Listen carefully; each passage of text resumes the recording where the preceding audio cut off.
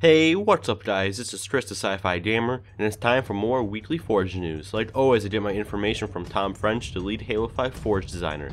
If you have any questions you'd like to ask Tom, go over to his Twitter at PardonTomFrench, link in the description. But with that said, let's get started. So first up, a user had a huge conversation with Tom and brought up the Mammoth from Halo 4 and explained that it'd be cool to have in Forge, and even gave an example of how the Mammoth could be used, and it actually sounds pretty cool. The user says, doesn't need to be drivable, not in Forge either, devs would place it in a Warzone map as a base. Now this sounds pretty epic, having a Mammoth base in Warzone, but Warzone isn't Forge.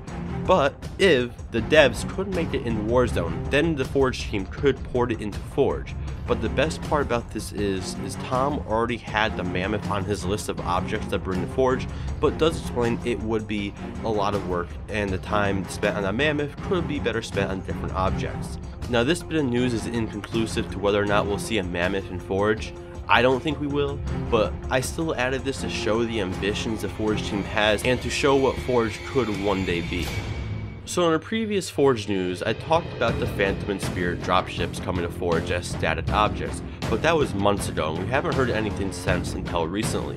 The user said to Tom, I'm still waiting on my Phantom and Spirit props, and Tom said, me too, with a winky face.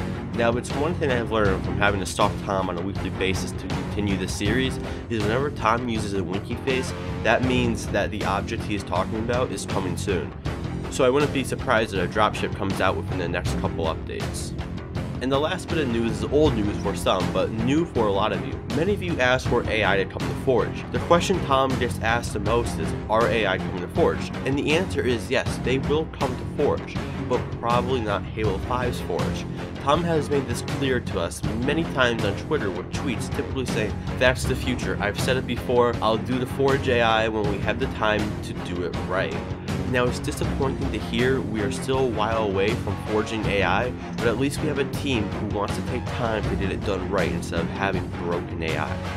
Anyways guys, that concludes this episode of Halo 5 Forge News. Be sure to leave a comment down below. Facebook and Twitter links will be in the description.